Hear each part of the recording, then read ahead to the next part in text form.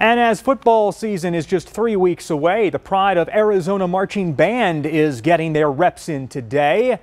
This morning they met on campus, on the campus mall that is, for their annual band camp. Band director Chad Shootman tells us this camp accounts for nearly 1/3 of their rehearsal time before the season, and this massive band team takes people with all sorts of skills and backgrounds.